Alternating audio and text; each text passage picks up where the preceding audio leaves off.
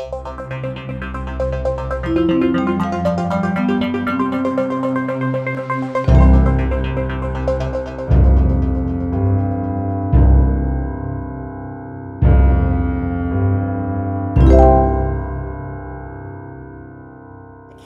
is an associate professor and she's at Hiram College in the US, and she completed her PhD at the University of Pennsylvania in 2009, and University of Pennsylvania is one of the leading places in positive psychology, had the first MAP program there, and she's the associate editor of Journal of Positive Psychology and the chief scientist for the Happify app. And she's going to be talking to us today about a range of her different research interests, and in particular about positive psychology interventions, both for clinical samples and non-clinical samples, which is the populations that she's been working with, and she uses innovative models of implementation, in particular websites and smartphone apps, and you'll get to hear about a smartphone app in particular called Happify that is really spreading across the world and is something that hopefully you'll get to download and have a try for yourselves. If you haven't already, maybe you might be inspired after Acacia's talk. So if you could warmly welcome Acacia to come up to the stage and present her presentation. Thank you. Thank you. Hello, everybody. Good evening, or is it the middle of the night? I'm not so sure. I'm still working on the time difference. So I'm going to talk to you tonight about using technology to improve well-being. I'm going to talk about why it's important to think about improving the well-being of the world, but I also hope that while you see the potential for that and the importance of it, you'll also walk away with the sense that we're not doing it yet, we're not ready, we're not there. And much more work needs to be done to get to the point where we can use what we know about how to improve well-being to actually take it to scale so that it can reach people and actually help people on a broad level. So I'm going to talk about some research that I'm doing with Happify, trying to take positive psychology to the general public. But I'm also going to talk to you a little bit about the journey of how I got to doing that. So what research led to me having the sense that this was important work.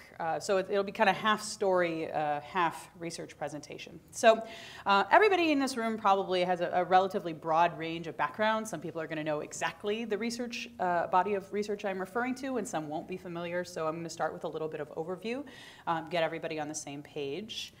But first, a little bit more about who I am. You heard a little bit from Diane. I am a professor. I also work on a variety of academic projects, so I have some edited volumes on positive psychological interventions and teaching and higher education applications, but I'm also getting really into technology. So this red doohickey here is a picture of something called an actigraph, which is a device I use in my lab to track people's sleep duration, quality, and also their general physical activity. It's not that different from a Fitbit or a Jawbone Up or any of these other wearable bits. It just has slightly more sophisticated software. But one of the things I want to tell you a little bit about is the potential, I think, in looking at the data from wearables and tying those to well-being outcomes and trying to see how the things that we think are improving people's health really actually looking at health outcomes to see if that's the case. And then I'm going to tell you about a couple of technological ventures that I've been involved in, a smartphone app called Live Happy, you can see a picture of it there, and Happify. But I also like to tell people a little bit about myself. So I was once a pig farmer. So I live in rural Ohio, and the first thing we did when we moved to rural Ohio, my husband and I are both from cities, was what can we do here to get excited about rural Ohio? And the answer was pigs. So that's Violet. She was 650 pounds and had 13 piglets in her. When I took that picture, she was pregnant in the middle of summer, and I was scrubbing her down with baby oil because she was itchy. So yes, one-time pig farmer. I also really like to do Brazilian Jiu-Jitsu. So that's a lovely picture of somebody getting choked with legs, which is kind of my favorite thing. So, we're all humans and don't talk about it that much, but yeah, I'm geeky into positive interventions and technology, but it's just a little bit about me and my background. So, just to get everybody on the same page here, happiness is important. This seems obvious, but actually there's a lot of skepticism out there, at least in the American general public, though I've sort of faced it with every audience I've discussed. Lay people think that happiness is important. If you ask them what makes life worth living, happiness is a part of that. Extensive research suggests that happiness is not just a byproduct of being successful. That is, if you're successful, then you'll feel happy. It turns out it's basically the other way around, that if you are happy, you are more likely to find success in various domains of life. So some research has really looked at that and established that causal direction, that happiness seems to lead to better life outcomes, more income, longer lifespan, better relationships, all sorts of things.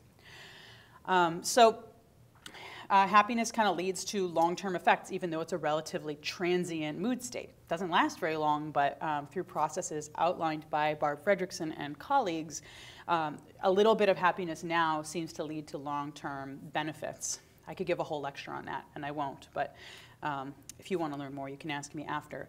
And it's self-maintaining. So once you make a person happy, there's real potential for that to stick around instead of it just being a single thing that you induce very briefly. Once people find the ability to make themselves happy, they can kind of maintain that. And many people admit that happiness is something that they want to pursue. So there's very much a demand for ways to pursue happiness.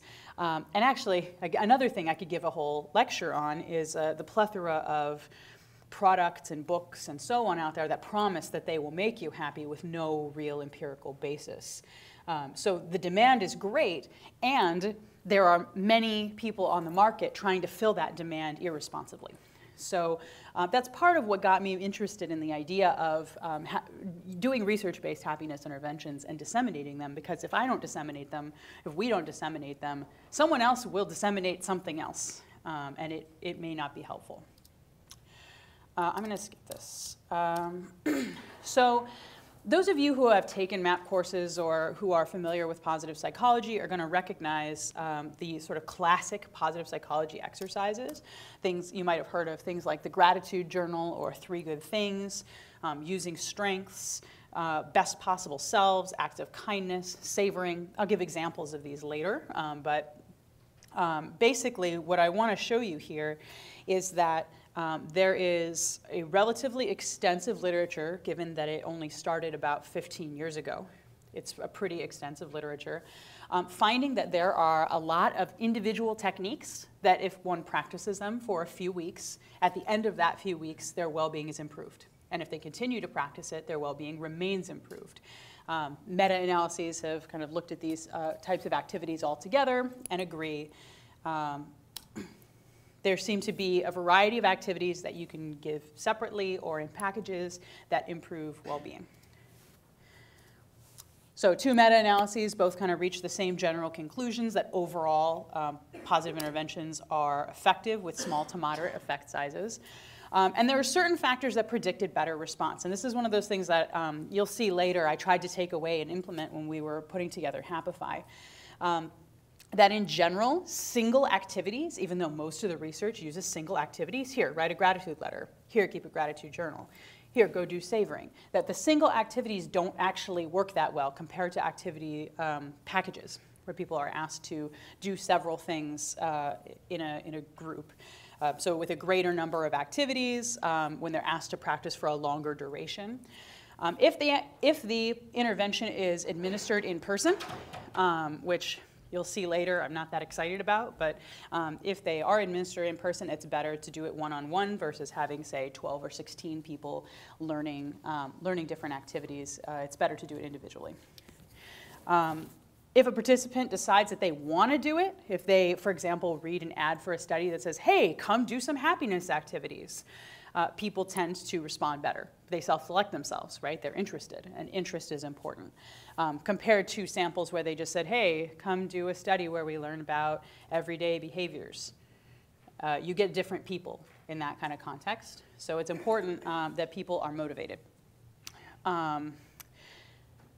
Older age, more depression or distress, these things seem to predict outcome as well. Okay, so we have this overall literature that finds that well-being can be increased reliably, that it works particularly for people who are more distressed, and it works better if you give people a variety of different activities and you ask them to spend a while working on them, not just a week or two. There are studies where they just say do this for a week.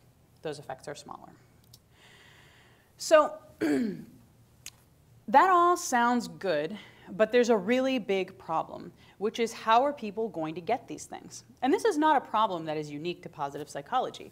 So there are many interventions out there that have 10, 15, 20 years of research finding that they're effective and documenting them and making it so that any clinician can pick them up and do them.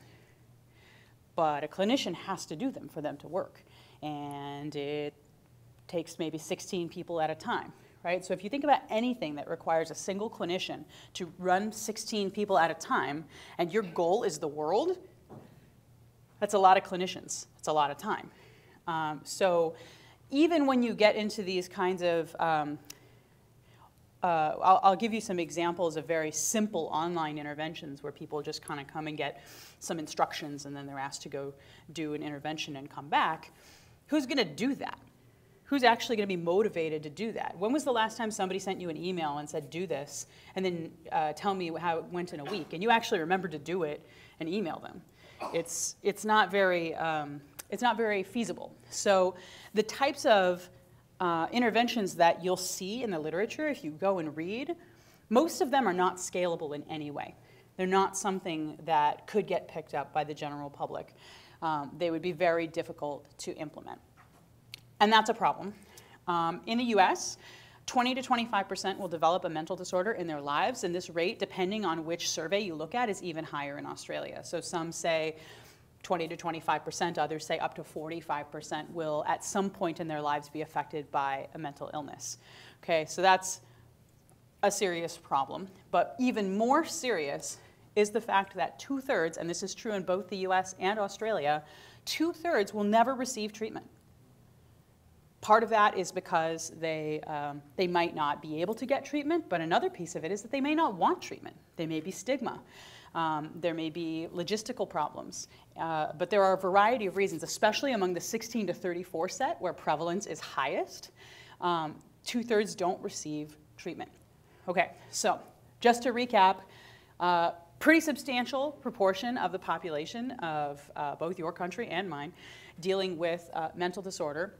And most of those people aren't ever going to get treated for it after onset. So furthermore, another 10 to 15%, or maybe more, depending on who you ask, have sub-threshold symptoms. So they don't have a disorder, but they have enough symptoms that it's affecting them. It's making it hard to be productive at work or in school.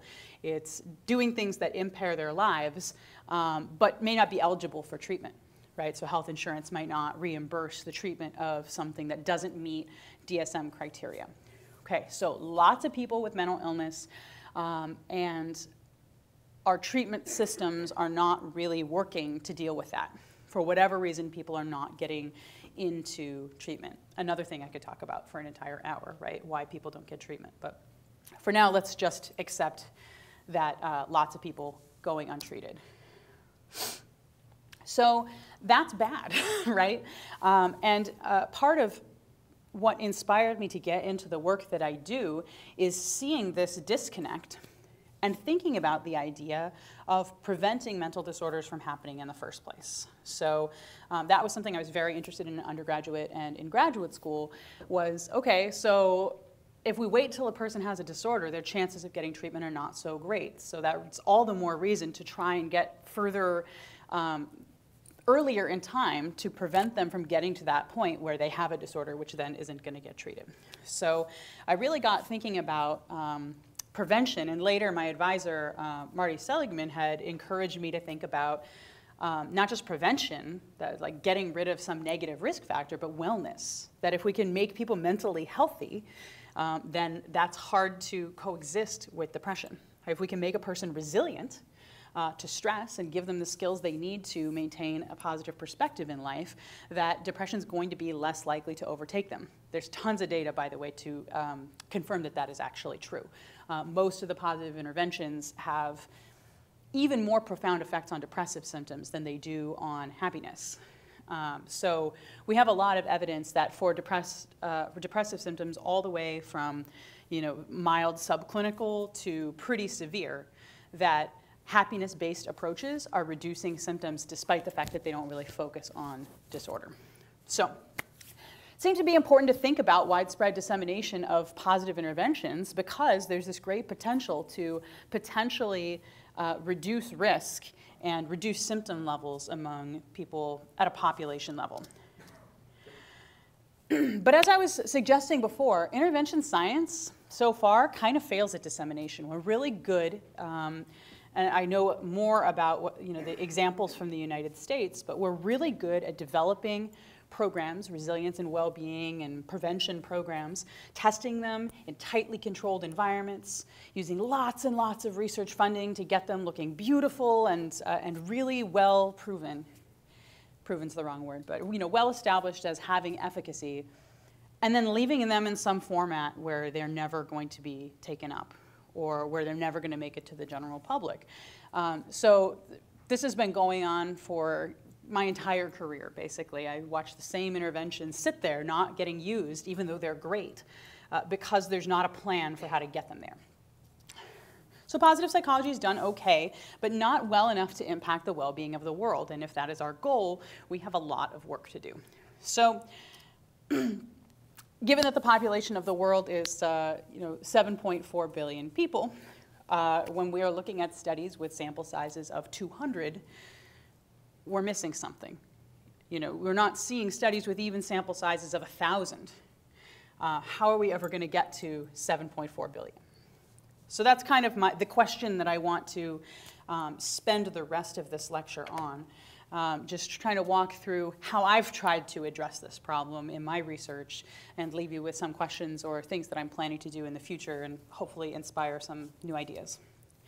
So the first idea I had, and I had this actually as an undergraduate, was self-help books, because I read about this thing called bibliotherapy, where you can give somebody a book that carefully documents what's in cognitive therapy.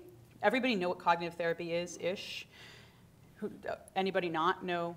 Okay, so it's a therapy approach for depression, very common, very heavily research-based, and I found numerous studies that did randomized trials and found that if you gave a person a book that explains everything a therapist would explain to you about cognitive therapy, that depression improves, even clinical depression. You read the book, it explains how to do cognitive therapy, you teach yourself, you do it, whoa, depression goes away. Amazing, right? This blew my mind. This is what defined my entire career, the finding that you could put therapy in a book and have it work. You can see where this could naturally extend to internet applications and how I started to get inspired with that. So my undergraduate thesis was actually using a depression CBT self-help book trying to prevent depression among college students. And when I got to the Positive Psychology Center at Penn, Marty was starting to really think about well-being, I kind of shifted that focus and started thinking about self-help books that are science-based from positive psychology. So here's a a picture of some of them. I am particularly focused on Sonia Lyubomirsky's The How of Happiness, which many MAP students have read. But this book is full of heavily research-based techniques, almost directly out of the science. It's very true to the science. So I thought, well, if any book in this playing field is going to be effective for improving well-being without a human being involved, it's going to be The How of Happiness. So I did a randomized trial with my student, Rebecca Santo, when this was my first year at Hiram College.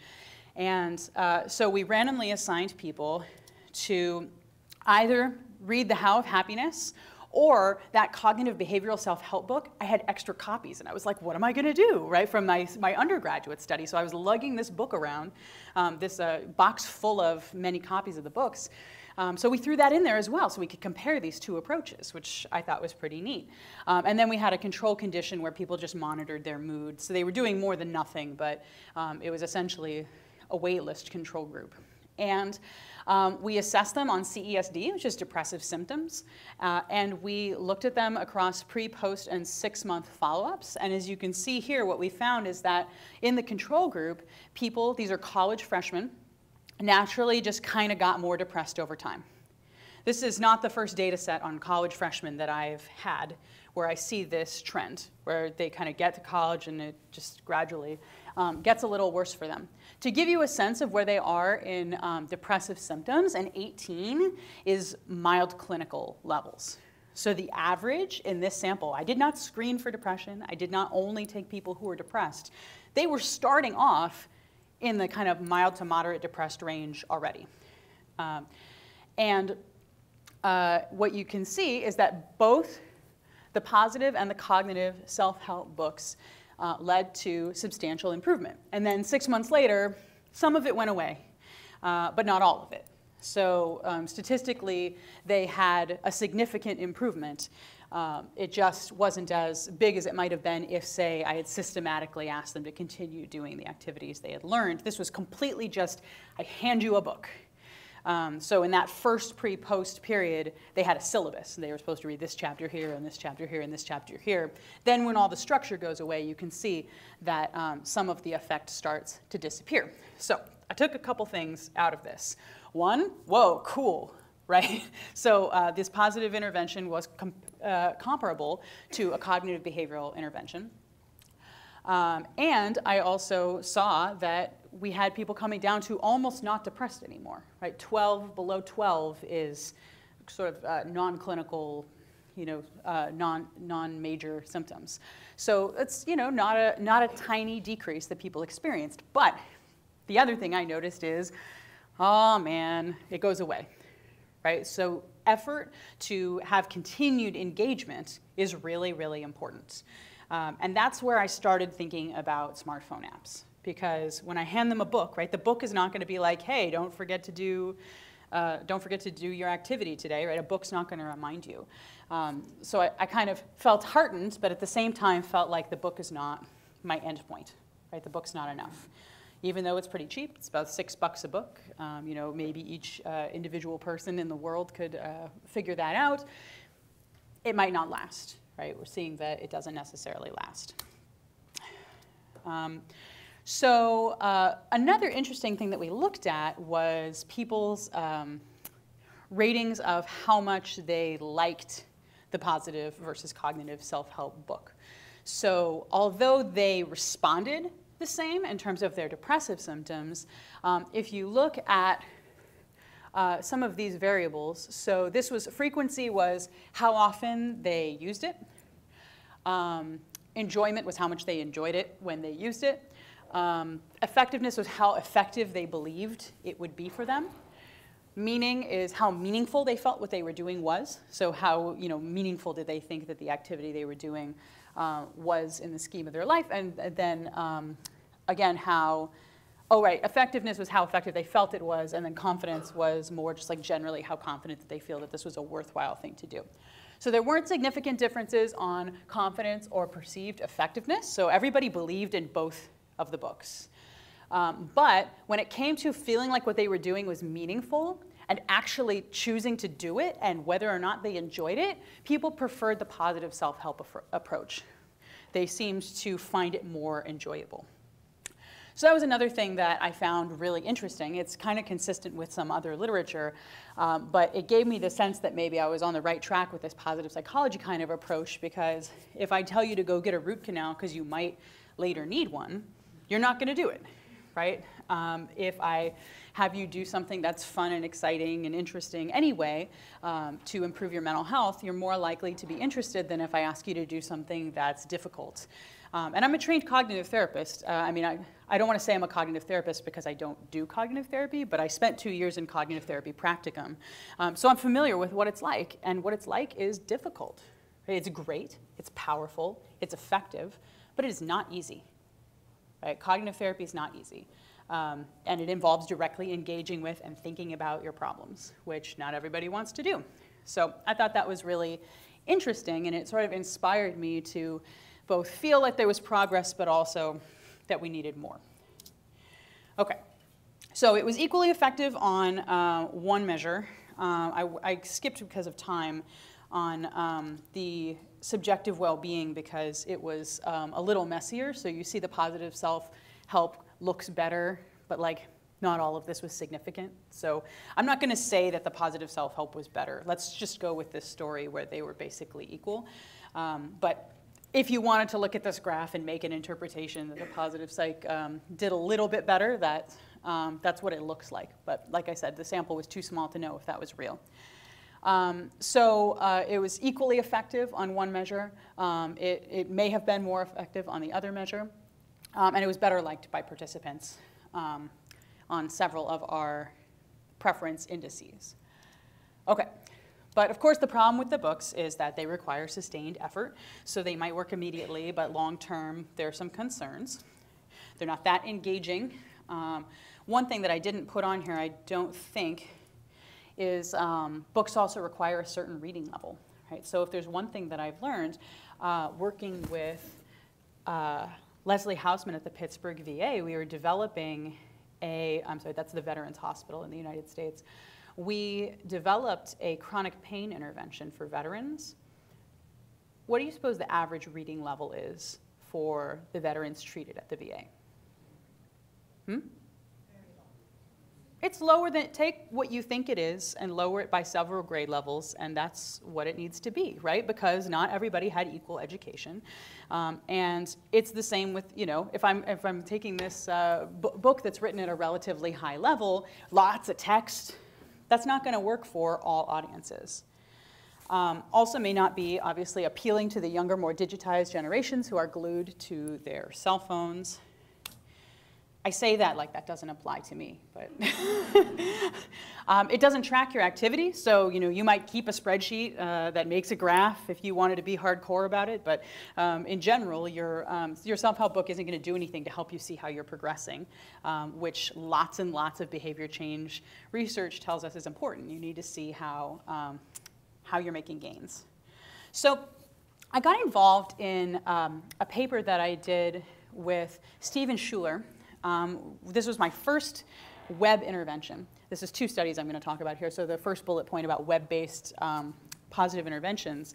For my dissertation, I ran some studies looking at both individual activities and packages. So do these 2 activities over 2 weeks, or these 4 activities over 4 weeks, or these 6 activities over 6 weeks. These are really bare bones, though. This is like you go to the website and you read some text, and that's the end, right? There's no text message to tell you to come back. There's nothing coaching you on how to do it or how often to do it. There's no social network to share it with. It's really just a self-help book delivered briefly on a website. So we started with that. We thought we were so cutting edge, right? We're so pleased with ourselves when we were doing this. This is back in the early 2000s. But what we found is that although these types of interventions worked when people did them, people didn't really do them, right? We had some people who did them, but the dropout rates were so massive because it wasn't engaging, right? There's nothing engaging about a blank web page that gives you some text.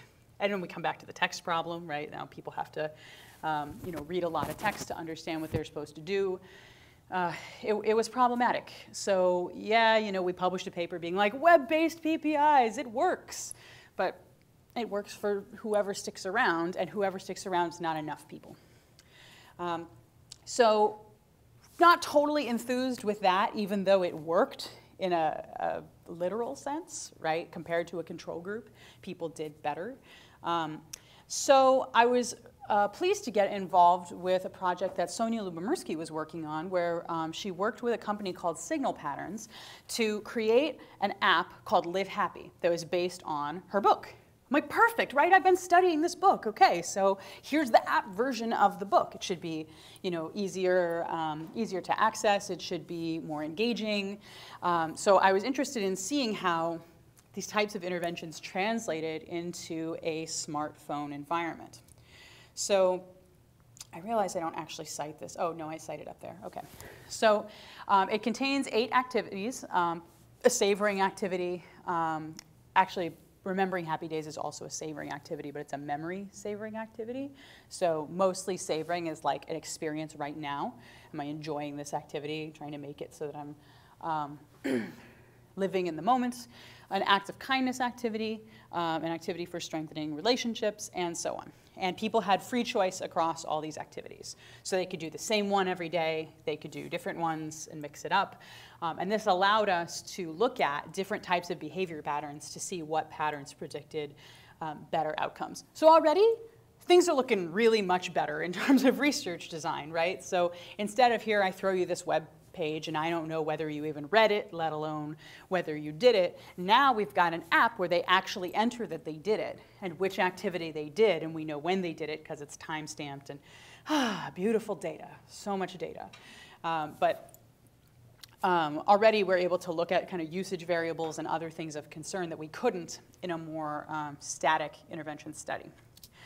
So in one study we did, we had people who had used the app, so they purchased it from this was from the iPhone store. I think it was 99 cents. And so these are people who had purchased the app and who had taken the well-being assessment inside the app twice. So that cuts down the number of people by quite a lot, because a lot of people, I mean, how many of you have downloaded an app and never even opened it? Decent number of people. How many of you have downloaded an app, opened it once, and never opened it again? Right? Now we're talking. So when, right, when you look at the number of people who have registered for an app or have opened it up enough to have a username, that's very different from using it often enough that they could complete, for example, 2 well-being assessments and enough activities to put time between those 2 assessments. So relatively small sample, even though many more people purchased the app. And what we found is that the mood scores improved significantly from pre to post, and that it we especially saw that among people who used it more, which hopefully that's pretty obvious, right? More usage means better outcomes, but also that greater variety of activities was predictive. So this is the study from which I make that conclusion. We found that if a person did the gratitude visit every day, their outcomes weren't as good as someone who made the same amount of effort but divided it across different activities. This is the kind of thing that I really wanted to know. So I got excited when I started to be able to look at this sort of data. But even here, there were some problems. So one was that like I said, the usage was still pretty ugly. Right? So the drop-off rate, the total number of people who bought the app versus the number of people who actually had accessible data, that was a huge gap. So that says that, obviously, when people download an app, some are just never really that interested in it. But one would hope that some people would find it engaging enough to stay. So we worried that perhaps a standalone app wasn't necessarily an optimal solution for keeping people, because we're still seeing these problems with retention, where very few people were staying long enough for us to actually see whether the app was helping them. So that's when I started thinking about Happify, and I actually basically gave this talk up to this point at a conference in 2011, and 2 entrepreneurs were in the audience. And I said, this is kind of a bummer. I've been involved in some startup companies. It's never really worked, but I really want to put this on the web in a way that will reach people. And they were like, us too. And a conversation about Happify began back in 2011.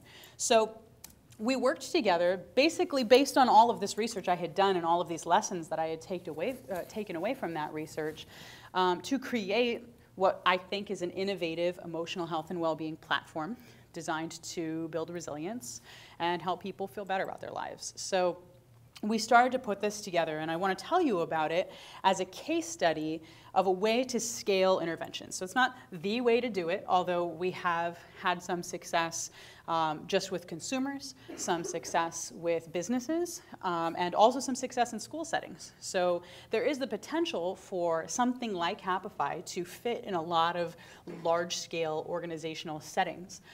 But I kind of want to show it just as an example of how we can make that next leap from studies with samples of a couple hundred people to a much larger kind of sample size, where we're looking at a much larger proportion of the world.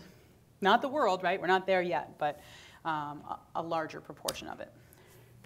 So the basic idea behind the site is that there are these 4-week programs called tracks.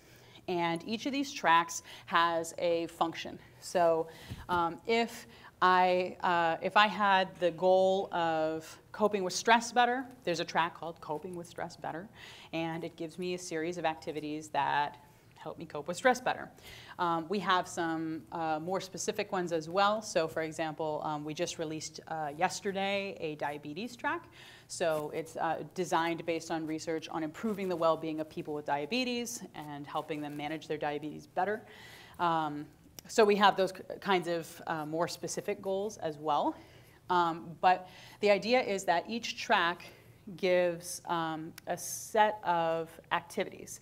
So right now this is just a list of activities, but if I picked one of those, it would be described to me how to do the activity. So this is a letter to my future self. You get some example of what you're supposed to do, and then you're given a text field where you type in what happened. So in the case of this, you're supposed to write a letter to yourself 5 years from now. You don't necessarily have to type in the content of what you did, but you at least want to reflect on it in the website. We can come back to that later because I have all this text data for people, which is also cool. But the idea is that they're more likely to do it if you give them a place where they can actually enter in what they've done. So if I ask people to write down 3 good things that happened to them, there are 3 fields. They write down each of the 3 good things. So if they have if they do pick a track, then it gives them every week a couple of activities, and then it unlocks new activities each week. You'll see this thing here where it has these different categories of activities where you get points, so you can like level up in the different types of skills. I'll tell you in a minute what the skills are, but you can see up there, there are these little icons and places where people build experience. We actually got a game designer to come consult on the site when we were first building it, so there are some built-in engagement things like that. Okay, so I made this little chart to demonstrate how I basically took the science as I read it and turned it into Happify, or how I advised Happify to create itself. So in the upper left, I started with this idea that there are these ways to improve well-being. Using positive psychology, some cognitive behavioral approaches, some mindfulness approaches. All of these things have merit and a massive literature behind them that suggests that well-being can be improved. So this all starts with that premise, right? If you don't believe that, you can't build Happify.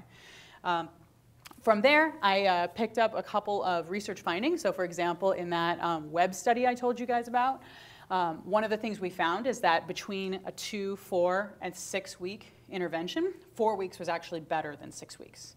So there's something about 4 weeks. It's long enough that it feels substantive, but it's not so long that it gets to be too much. So we arrived at this idea of having tracks be 4 weeks long. So every track we have is that duration. We found, as I mentioned in that study before, that variety is important. So tracks aren't just like, here, do 3 good things. Here, do it again, do it again. They offer variety because we know that although people don't necessarily choose variety, right? People don't necessarily choose what's going to lead to the best outcome for them. Variety is good.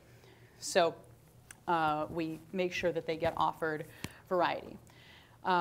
We also know from previous research that more usage leads to improvement, but usage is an issue, right? Dropout is an issue. It's hard to keep people engaged, so we use gamification principles to maximize user engagement. And we developed a questionnaire to measure happiness, split in two ways, positive emotion and then life satisfaction. So that's kind of how do you feel about your life, how you feel lately, but then also, do you think your life's in good shape? Do you think you're making the right choices in life? Do you think that you're getting where you want to be? So those are our two main outcomes. And all this is research driven, right? None of this is just something I made up because we had to make something up. This is all drawing on studies. So I did a comprehensive review of activities from all these literatures. There's probably more from positive psych than anything else, but we felt it was important to give credit to cognitive therapy, which has a good research basis as a preventive tool, right? Not just as a therapy, but as something that can help people prevent depression or avoid depression. And I even found, you know, in my own work with the bibliotherapy, that when I give people a cognitive behavioral book, it works too. So we wanted to include some of those and also some mindfulness activities which have extraordinary benefits for anxiety and general stress management. So we got all of these activities together, drawn from each field, required that they had at least one random assignment controlled study. In many cases, they have much more than that. And our idea was to translate those interventions into an engaging platform. I'm about to skip a bunch of slides, but you can totally have them later if you ask me, so don't be sad. So I want to really quickly just review that for each of these areas, it's not just that they're effective for improving well-being. So up here you see, yeah, okay, increases well-being, reduces depressive symptoms. Positive psych interventions also have demonstrated efficacy for smoking cessation, reducing chronic pain, generalized anxiety disorder, cancer, that is helping people cope with having cancer, not doing anything about the cancer itself, just so we're clear, because people make that claim. Cardiovascular disease, again, improving quality of life and treatment adherence, and also diabetes. Again, with a quality of life, so reducing depressive symptoms among people with chronic illness. So these are things that have real possibilities, not just in the general public, but among people who are dealing with serious health and mental health problems. Same with cognitive therapy. We see chronic physical illnesses, treatment of depression, anxiety, both clinical and non-clinical populations. So one ethical issue that always, I think, came up to me as I was designing a site like Happify is that I cannot control who comes on Happify. A person with major clinical depression can come on Happify. I won't even know, right? I can't stop that. So at what point do I have an ethical obligation to either make sure it's going to work for everybody who can wander on, which is very hard to do, or at least clearly understand who I can and can't help so that I can be clear about that on the site. So yeah, in the very beginning, I worried, well, people might wander in and use this as a treatment. And that's not our goal, but it makes me more comfortable to see that there's lots of evidence to find that using these types of activities is very helpful in those clinical populations who are going to wander into the site no matter what we do. Mindfulness, again, also highly efficacious for especially anxiety, resilience, chronic pain, and other physical health problems, a lot of the same ones you saw for positive psychology, and then also obesity. So huge body of literature for both kind of clinical and non-clinical populations suggesting that these types of approaches will be useful. So this is a picture of what we call the STAGE framework, which is just an acronym to summarize all of the activities in these different fields. I'm not going to go through these in a lot of detail, but I will very quickly just breeze through the 5 broad categories of activities that we include. So the cupcake is savoring, right? So these are activities that involve being in the present moment and intensely experiencing anything from memories to food to a social interaction. So these are ways to kind of be in the present moment with something important. T is thank. So that's going to be gratitude, basically. So there are all sorts of different activities that people can use to foster gratitude. And an example of this might be to think back over the past several years, remember an instance when someone did something for you that you're extremely grateful for, and spend time contemplating your gratitude. So yeah, the T is all of these different gratitude activities. A is aspire. These are optimism activities, which are a lot of CBT, actually. A lot of reframing and thinking about things positively, goal setting, making meaning from things by writing, and also thinking about your strengths and how to use them. G is give. So these are all the pro-social behavior type interventions you might have heard of, acts of kindness, pro-social spending, and also some forgiveness activities. And then lastly, empathize. So these are activities to help one both empathize with themselves, have self-compassion, but also take the perspective of other people in their lives. I like this picture of the brain and the heart holding hands. So in my last few minutes, I just want to talk a little bit about the future directions. So you've seen why I wanted to make an engaging online tool for trying to improve well-being. And at this point, Happify has over 3 million users. So we have indeed reached a large number of people. But I also want to ask new questions. So I don't want to just be like, yeah, sure, we took this research and put it online. It's probably working, right? So the red boxes are questions that I want to ask, that I want to know now that we're collecting data using this massive online platform. Some of these I've even talked about doing with people here at the University of Melbourne. So it's very exciting thinking about, looking at what gamification actually does to improve outcomes. So one thing I haven't talked about is that Happify has these games in it. These engaging, it's amazing actually that whenever anybody does a write-up in a news outlet, the first thing they talk about is the games. It's the first thing that they notice, it's the first thing that they played. So how much are those helping to maximize user engagement? What's the difference in engagement with people who use these versus not? What about other kinds of outcomes? So I really focus on well-being right now, but what about health-related outcomes? So I promised I would talk a little bit about wearables, and one thing I really want to do is sync up with people who wear Fitbits or Jawbone Ups or other kinds of health-related data collectors and see what happens to people's health when they use these types of activities. And are certain aspects of the site more predictive of improvement on these things than others?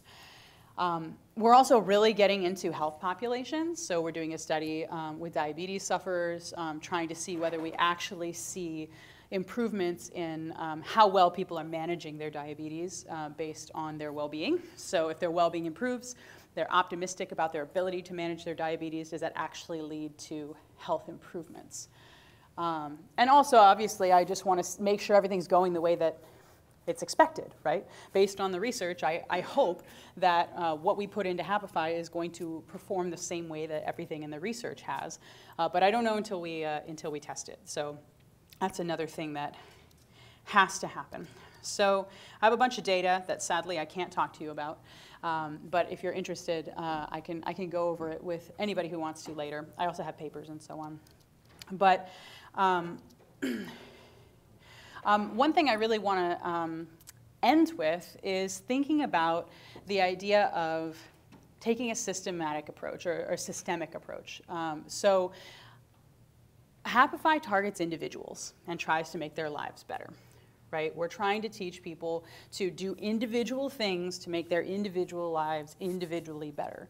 But people don't actually live in individual bubbles. People live in family systems, work systems, societal systems. So an intervention like Happify, as long as it is individually focused, is going to have limitations. So how can we try and integrate thinking about the systems in which people live into an individually focused intervention? How can we change how we do interventions so that we take that into account?